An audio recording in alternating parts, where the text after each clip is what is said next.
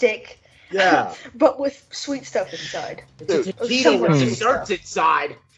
So you have a crunchy pastry shell, then you have this almost like cheesecake style filling in the middle, and it is just it's heaven. It That is looks really good. Yeah. I'm sure it helps that she found a good photo, but it looks good.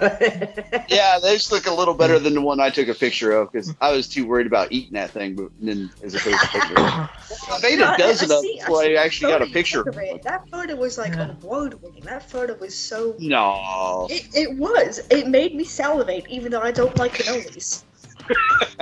Well, I appreciate that. I appreciate that. I need to And I don't know if you've watched, since we're on food, Leela, and we're talking, if you've watched the recent podcast, it's actually more of a challenge, actual I have. kind of podcast. And I actually commented on it. It was funny. Yeah, I was going to say, you were mentioned in that. I was like, man, I'm glad you didn't participate in that one. So. You know, I was watching you and Jane eat it, and I was like, I thought that you guys said that it was maybe a little bit less spicy than the Samyang noodles. Yeah, I'm not sure. And here's the thing, the Samyang noodles was a whole bowl, but that that hot sauce was just a spoonful. Mm-hmm. So the proportions are a lot smaller, so I'm thinking if it's just a spoonful of something that's slightly less spicy, maybe as spicy as those 2 times harder Samyang noodles, then maybe I could, just for 1 second, handle it. Maybe. Yeah. I mean, you know, I may end up having some bowel movement issues, like I did with the Samyang noodles, but I'm just, the curiosity is getting the better of me. I really want to try this stuff now, and those Cheetos. No, the Cheetos aren't bad. I can just eat them; they're fine. And you got those from what? Just like the supermarket?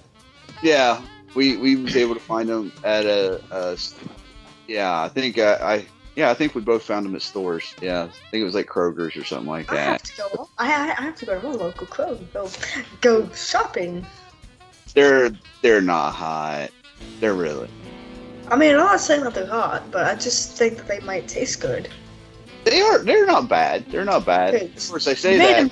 Made them taste pretty good in the podcast. Yeah, they weren't bad. I could have. I probably could have dipped them into hot sauce. So you said that hot sauce isn't available in the U.S. So how'd you get it? Black market. I had to go on the dark web. Anyway, you had to do some illegal stuff. No, not really. What happened was there's a person on Food Tribe, and he said that there's a link. He sent it to Jane. She sent it to me so I could do where you order it because it's only available in Britain, and you can't you know. So we had to use this special link through Amazon, and it allowed us to order it there. So it's still through Amazon, so it ain't nothing shady, but it's just, I guess it's kind of a... Through our version of Amazon. It's like an Amazon.uk.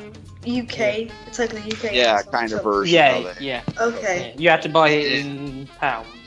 So, something like that. How did they, like, ship it to you when they saw that you were obviously not living in the UK? Oh, Amazon handles that. Does Amazon just, like, not care where you live? Yeah, evidently not, because it had on the box, it showed where it went through the customs and everything to come through, and it was inspected, and yeah, it was marked, Royal Mail and all that. I mean, it come through, but it did go through customs both leaving the UK, and then when it got to the United States, it had to check. They'd done a check on it again, and then it's hot sauce. What kind of a bomb are you gonna put in some hot sauce? I mean, come on. The hot sauce itself. You're gonna destroy the population with that. Yeah. Now thinking about it, probably the same type. That's the reason we can't bring water bottles onto planes anymore. Yeah, right. Now, you want a funny backstory to that was, I was talking to John Coleman, and I told him, I said, dude, we was able to finally get some. It's on its way type thing. He got to laughing. Well, I said it in the podcast. I told John, I said, I sent him a picture of it. And I said, it's here. And I said, we're recording it tomorrow or something like that. And he goes, Doug, you'll be killed. And I'm like, You mentioned that in the podcast. I'm like, yeah, I did. And it was funny, man. I cracked you're gonna up. be killed? Yeah, he said, you'll be killed. Well, after it was all said and done, I was talking to John before I got the podcast up. And I was telling him, I said, don't worry, we're still alive. Everything's good. And he was laughing. I said, honestly, it ain't that hot. And he was like, how come I have a feeling you and Jane could say, oh, that's not hot, like gurgling lava? No, but seriously, like, Probably inaccurate. I have some takeaway. mad respect for you and Jane, because, okay, you make that hot sauce sound pretty hot. I mean, I saw the bottle, I saw the sauce itself. Dick. It's literally called Carolina Reaper hot sauce. Well, that's not, cool. That's pretty hot. Mm-hmm. And you guys just ate those 2 spoonfuls like it was nothing. Like, oh yeah, I'll put this on some wings, on some pork, on some Cheetos. Oh yeah, I was gonna dip my Cheetos. You just put that so casual, like, oh, this stuff is delicious. I'm gonna go make some wings with this. Like, Yo, you eat hot sauce like I eat spoonfuls. It's gonna make me shit liquid. You eat hot sauce like I eat Pringles.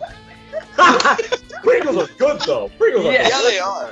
Yeah. You eat Especially hot hot sauce like I eat Lay's sour cream and onion.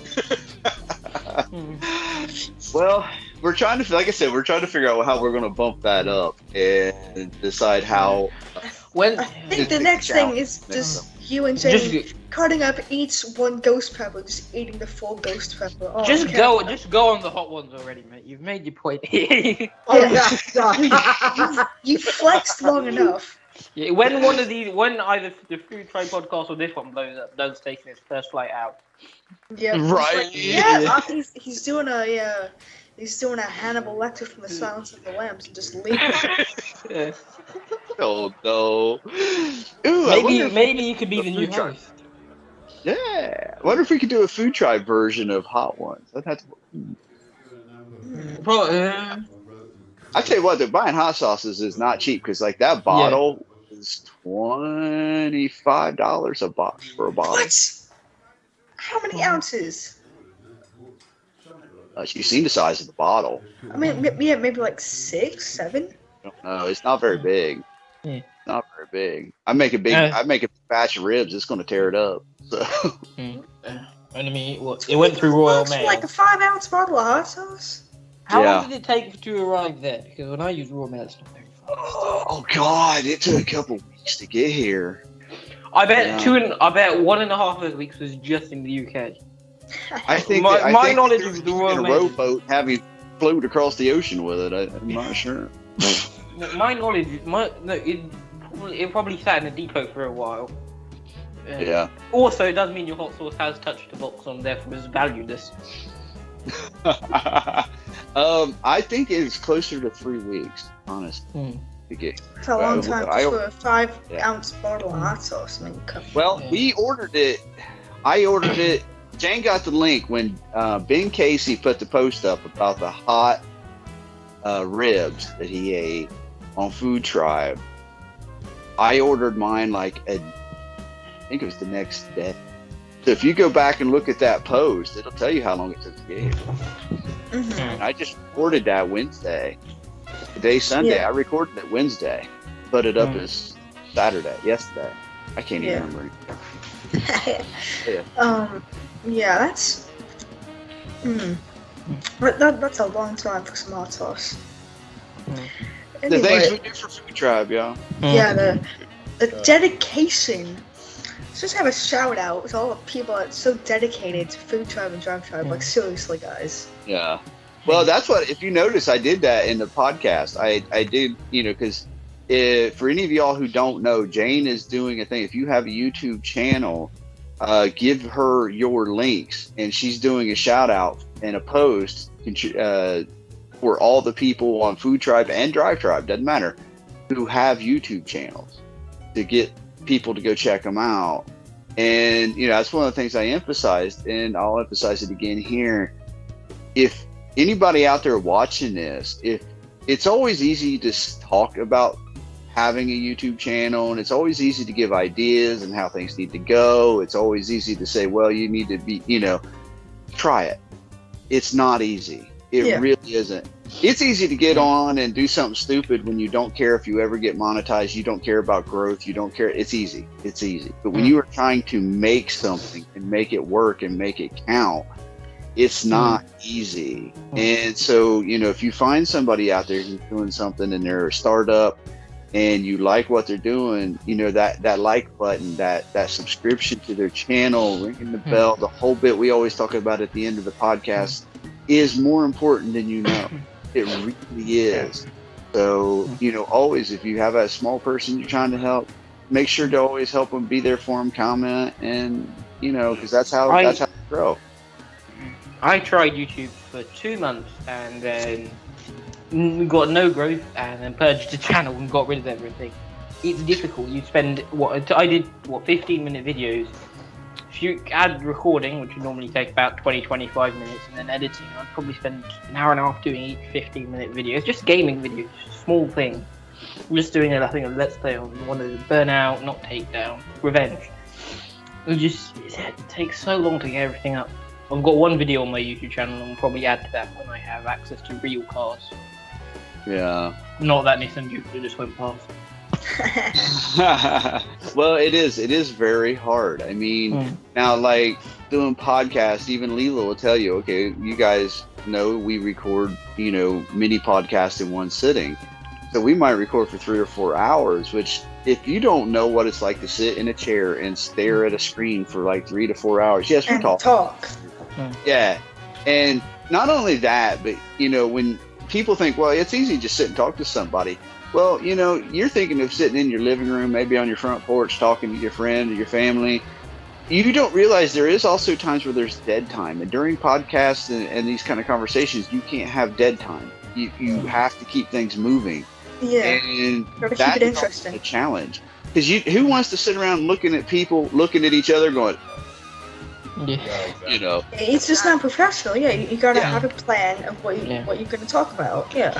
Yeah, and you gotta be able to nail these things, and be interesting, be funny. Now, like what I'm doing is kind of simple because I record. Seems like mine go for 2 hours. It just seems like that's what happens. And I cut the video in half, trimmed a little off the front and the back, just to make sure everything lines up and moves very quickly. You got let's say 2 hours in recording. You got another couple hours in editing, exporting, uploading. Then you got to write. Upload, export. Yeah, and then you gotta do the descriptions and catch lines, and then you got to know. The worst thing a lot of people don't realize is you got to know how to word them catch lines, your taglines, so they actually flow through the algorithm. So you got to know how to do that, and then you got to, one of the things I hate the most is linking everything. Oh my god! Oh yeah. That's why I stopped linking. I still do it, but my god, when, as an example, when Leela come over and joined me and Jane for the challenge, Jane's on Drive Tribe, Food Tribe. She has a YouTube channel as well. So then I had Leela's Drive Tribe, Food Tribe YouTube channel. Then I got my Drive Tribe, Food Tribe YouTube channel. And then you start adding more people, and you literally have to go in and gather all these links, and then you're going and copying and pasting links over, and you don't. It is a lot of work. It is a lot of work. And there's been a few times where when I'm like doing the links, or when I used to do the links, so for Doug's profile, there's a lot of people on Drive Tribe that are named Doug, and then the first letter of the last name begins with an F. So when I'm like going into the search engine on Drive Tribe and trying to find Doug's profile, that's kind of difficult because like a million different Doug Fs. You have to scroll for hours. So what I do is I just go back to the previous video and get the link from there, click on it, copy and paste it, and then put it into the description of the new video. But let's say I copy and pasted something else.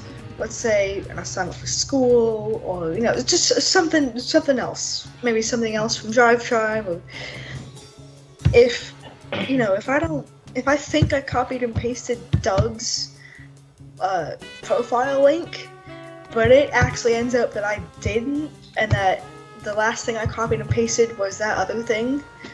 And then I paste that into the description and put Doug F's profile. Mhm. And, it's not actually Doug's profile. Then I gotta, go, oh, whoops, go back, change it, find the actual link to Doug's profile, put it in. So, even, little mistakes like that, sometimes And you can I didn't easily even, dox realize it yourself like that. until a week after. I'm like, oh, dang it, I put the link to that instead of putting the link to whoever's profile. Yeah. And you gotta can go easily back, dox change yourself. it. Yeah, go ahead, Damon. Because, as you said, if you're listing schools you're applying to, Yeah. yeah, it's a very easy way to dox yourself quite quickly. And And that'd be especially bad with the usual content on this podcast. Yeah. Yeah. Offensive stuff about bombs and Hitler, and then what schools Communism. people are applying to. Right. And then, Lily, I'm sure you know that when you're also doing those, you look up and you'll have 12 tabs opened up on your computer because you got your studio that you're making everything in, and then you got Drive Tribe, then you have Food Tribe, then you have another YouTube channel brought up, so that way you can find things from there, and then it just keeps going. And then what do? You start over, you re-homepage all those, and then put the next person in, and you refill all. Oh my! So, do you guys use Windows 10? Yeah. Yes. Okay. So. Tech tip of the week. Huh? Tech tip of the week. Right. Use Windows 10. So, because YouTube does allow you to make a pre-filled description. I don't know if there's any requirements for that, as far as how big you have to be, but they do allow it. However, I wouldn't recommend that for either of you guys because you had different people on every now and then. I mean, unless you just had your guys' profile. So, with most Windows 10 PCs, there's a little application called OneNote, and it's basically just a note program where you have stuff. What I would do there, for Idle Banter or your podcast, Doug, is just make your description in that, and then have all your links there, and then just copy and paste it. Ooh, it's called OneNote. Yeah. Yep. All right, I'm gonna look that up when I get done. You can make notebooks. You can have your main notebook, like Food Tribe, and then you have content, people I want to view, whatever. You can really get organized. But I Nice. Yeah. Yes, that is a pro tip from Cody right there. Yes. Because I had to do that Cody's myself. the new resident IT guy, tech advisor. He's our member of Geek Squad. Yeah, exactly. Yeah. Oh, God. The only thing I'm missing is an accent. Right. Oh So say my we- God, guys! What you gotta do is you gotta get your OneNote, and No, then not you that one. Not that one.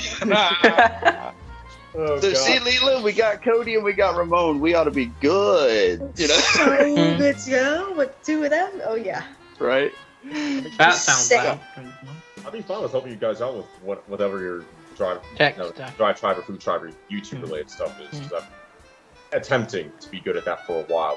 YouTube allows you to make a custom link on the top, so it'll be youtube.com/ idle banter or whatever, or fuel injection. You can do that. The only drawback is you need 100 subscribers. There is a good workaround for that. So, Don't have those. Yeah. Yeah. well, there's an easy workaround. Or have a friend with many accounts, like my friend. Exactly. Exactly. Yeah. And And then when you're done, yeah. undo all those accounts, unsubscribe, and then so at least it's ethical. But Yeah, but one of them. This is not correlated at all now. No, this is just a podcast of life. There's a story. It's the of life podcast. Yeah, hold on. No. yeah, But, exactly. I had Messenger open, and my friends, they were constantly messing around with me and someone else in the caller too, and I kept blocking them, so they just kept making new accounts, and then we all got in the group, and then they had the group chat with all the accounts. Oh God. And, Oh no. I think we had. That sounds like a fat L.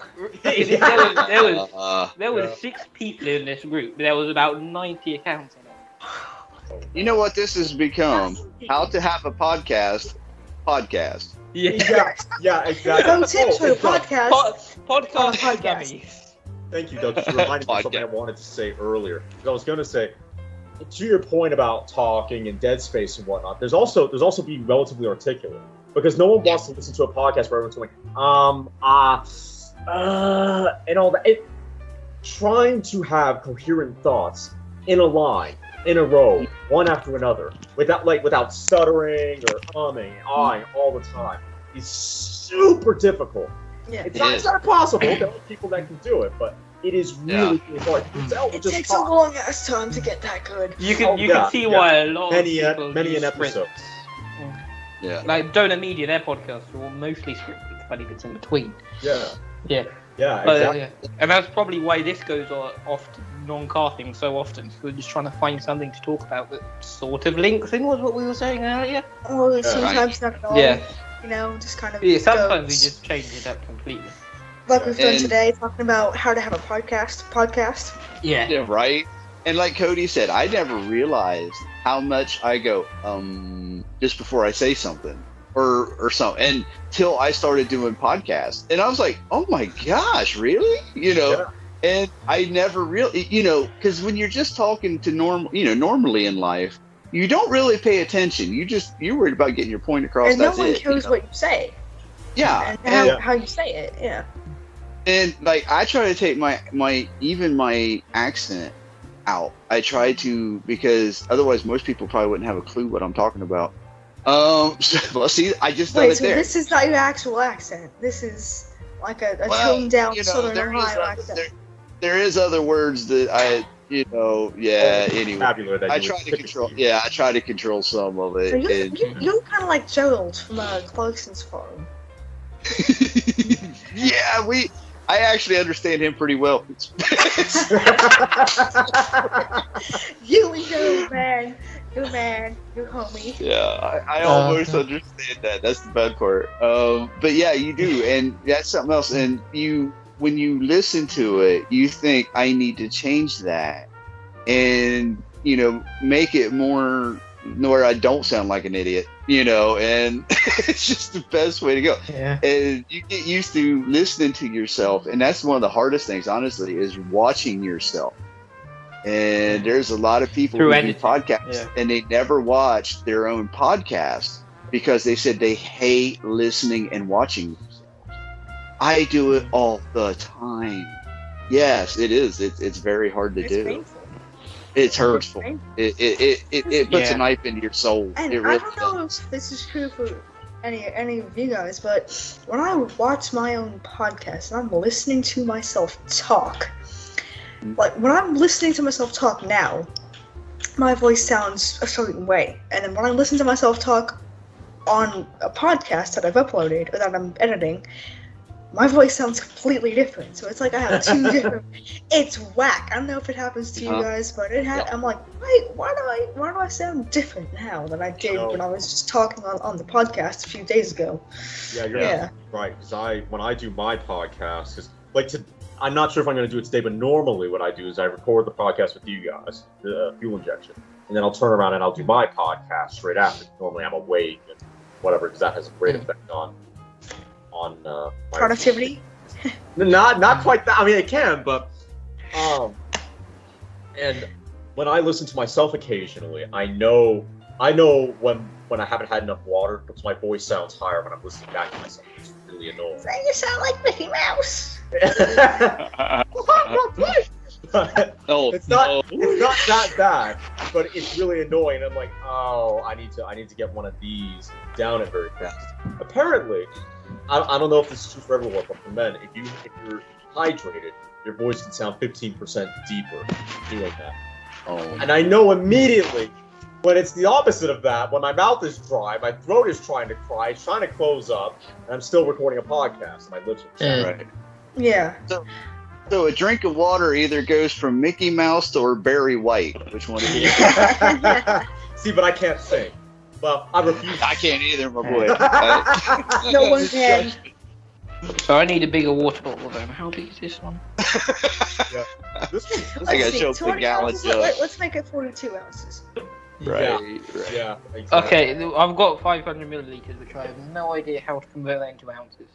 Or My back. 18 or because I've got this one and it's got milliliter and ounces on it, so I'm drinking almost half of it. Yeah. I recorded one for John Battersby, and we was talking about that. He said, "You know how bad I actually sound?" And I said, "Dude, you don't have a clue. I mean, have you not watched my podcast?" And we had this thing because I'm like, I got a face for radio and a voice for silent movies. I'm telling you, look, you'll be fine. You'll be fine. It is a very self-conscious thing to watch yourself, like, and then know you're putting it on, the web. Or if you're trying to, and then you try to find all the little things that you don't like about how you act, how you talk. You try to OCD. You get into that OCD thing of trying to fix everything. It's like, I don't like this. Yeah. Yes. One of the things. Yeah. Go ahead. One of the things I learned when I was going back in editing is that I'm not sure if this was a lack of water thing, but I had a tendency to smack my lips a lot right before I say something. Oh no! Yeah. It's bad. You just hear the, and then I was like, God dang it. So now I try to not like close my lips and then just open the bar doors as soon as I'm about to talk. I just try to a little bit more smooth. Yeah. All those little things, because I'm a bit of a believer in that no one's going to be harsher on you than you are on yourself. Exactly. That might be part of the problem with going back and listening to yourself. Is that what you're effectively doing is ruining your self-esteem every time you go back to listen to yourself on video or on audio. It's like you're just finding all the little Yeah, all you're being a OCD knickknacks that you can change to improve on. Yeah. Because I have watched some of mine back, and I sit there and stare at myself going, what am I looking at? Because it looks like I'm like, what am I doing? Looks like you're up on a daisy, my God. Yeah, or I just, I catch myself like, those are over-exaggerated, but you when you are watching it, you're like, what am I doing? What, was there something going on? Is that 10-year-old ghost boy just looking at me?